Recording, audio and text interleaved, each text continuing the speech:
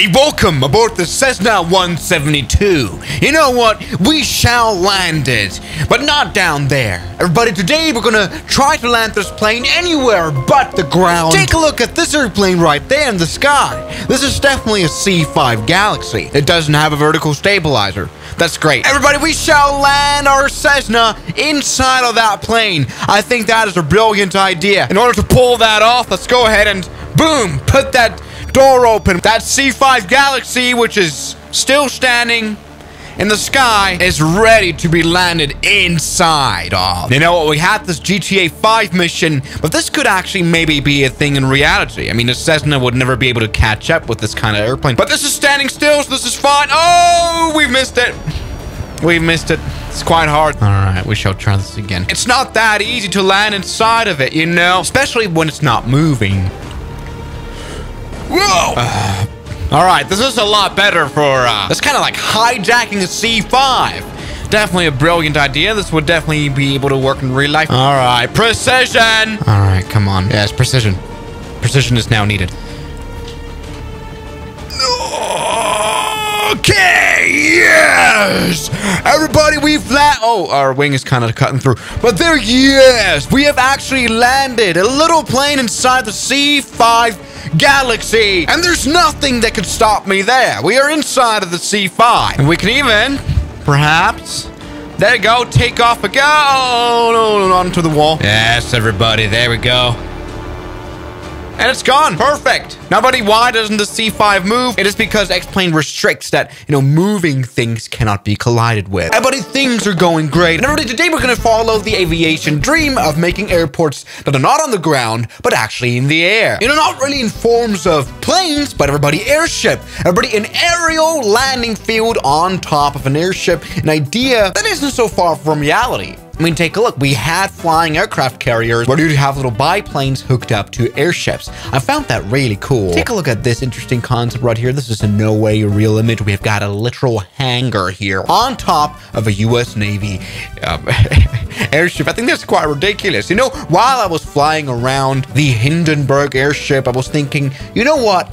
We have to make a runway on top of this thing and fly airplanes on an airship. And so already I did that. And the designer, I've added some struts that would hold a little platform made out of probably asphalt would be a bit too heavy. Let's consider a wooden deck. That wouldn't be a big issue, right? And there we go. We've got our Hindenburg runway. Everybody take a look at our majestic new airship, the Hindenburg remixed. Take a look right here. The majestic airship has now turned its engines off, is now in somewhat of a airfield operation mode. Let's see if we can just quickly land here on this thing. Come on, it can't be that hard, right? I mean, we're on an ultralight. This thing is gonna work no issues. Oh, we crashed a... Fuck now. Yes, everybody. Well, where would our high-tech idea make sense? Obviously, at highly populated areas where you don't want to waste a lot of land space. I mean, everywhere around the world, we now have airports that are, you know, kind of pushed into the water because they can't waste much space on land. So this would make sense. Also, this would make it portable. You could spin your airship around according to weather, you know, according to the winds. Although that probably wouldn't really be very realistic. You could fly to anywhere. You could take big airliners to the Caribbean and land directly. Yeah, this is absolutely a stupid idea. This is absolutely phenomenal. There we go. We can take off. I mean, the whole stupidity is, you know, I don't know how even this would work because obviously you have this huge balloon filled with hydrogen that if you crash into it with a 737, you'd have a Hindenburg disaster 2.0. Also, this runway is absolutely too short. That is actually quite ridiculous. There we go. There we go. We were barely able to make it despite this thing being at a height of 500 meters, you know, above ground. Not good. All right, let's try to perform a landing on this thing. Obviously, another big problem is also the vast weight of airplanes. I mean, you can't really fit more than one airplane on this thing anyway, but the Hindenburg had a relatively high payload of over 190,000 kilograms. That would be more than enough to carry actually a 737. This is not actually that unrealistic. We'll be able to land a 737 on this thing and the balloon won't go down. Yeah, lighter than air weight-wise, lift-wise, would be able to actually happen, right? I mean, not bad. Let's go ahead and land. Oh, no, not again. Jeez, that's been spectacular. Yes, everybody, don't get me started on safety. Good. Oh, Jesus. That's gonna be a really bad landing as well. Oh. Actually, we stopped that way. Not good. Yeah, this runway is absolutely way too short to operate anything at all. After all, this thing is only not even 200 meters long, which will become even a challenge for the Twin Otter. This plane's able to fly anywhere. But I mean, we're talking about such a challenging airfield now. I mean, we're also at a slightly higher elevation where you have less air, you know, so you have a faster ground speed moving along. Worst performance overall. So this is practically impossible. Let's maybe see if we can make it on the Twin Otter.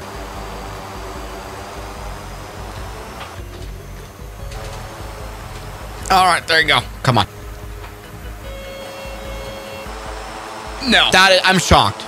I'm absolutely shocked that this didn't work. Yes, the Hindenburg with its original size could only carry helicopters. Very disappointing. We shall size things up a little bit. And actually, let's maybe try and really fulfill this dream of an aircraft carrier. We'll go ahead and put the X-plane aircraft carrier on top of such a thing. So, in order to achieve that, we have to size the Hindenburg up by 200%, which is good. That also brings the lift capability quite up, I think also by 200%. So that means we'll be able to maybe build a small airport. Let's go ahead and try that. Yes, everybody, we are serious. Have you ever been on a aircraft carrier at this altitude? Take a look at this. Everybody, the Hindenburg at 200% of original size is now carrying a proper aircraft carrier at an altitude of 23,000 feet. I placed it a little high here above the Alps. The problem is it's not moving, just not really helping for performance.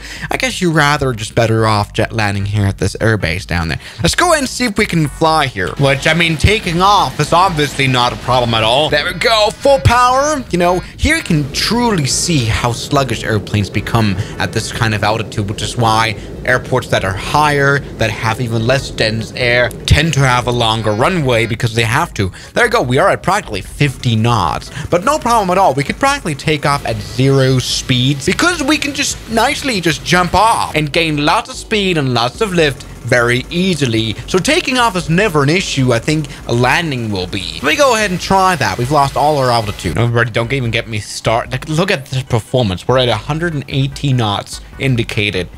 We're flying at 250 knots towards this aircraft carrier. This is absolutely crazy. Don't ask me why I placed it at such an altitude. All right, there you go. We're super fast. There we go. Practically the only way we're going to be able to land here is through crashing. Good. All right, come on. Maybe something that can fly here is something that can fly here onto an aircraft carrier. Take a look at this beautiful F-14. I think the only thing that we can do is not put the landing gear down in order to stop on this runway. I mean, yes, you could use the arrestor cables. They just don't work up this high for some reason. Come on. Yeah, kind of like that. Maybe that could work, actually. Yeah, you just practically crash as badly as you can. I mean, the problem is, if you were to just say we open the canopy now, you would see that we're soon starting to you know, suffocate because we are so high that... Come on, lower altitude. All right, here we go. That is more likely just above the valley here, not far away from the airport. This will give us a whole lot of a better performance. All right, to be very realistic, I mean, this thing could already now be used as a general aviation airfield. Beautiful. Come on, stop now, stop now, stop now, stop now. Full power. Yes, everybody, there again, as a general aviation airfield, this is perfectly worked, and we are in the sky, and this plane will definitely not do any big effects on stability off this Earthship.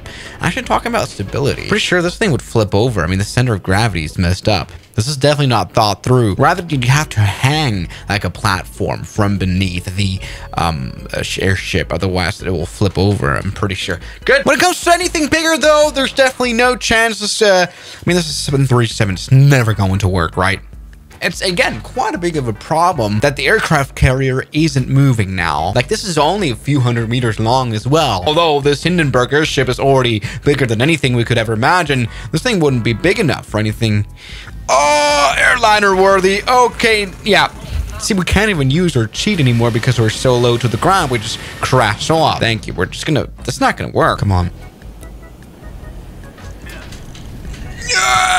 no! Just gonna run right through. Am I right? Why have I been so absolutely stupid? I guess our only option that we have left is to make this thing even bigger, but I'm not going to go through that.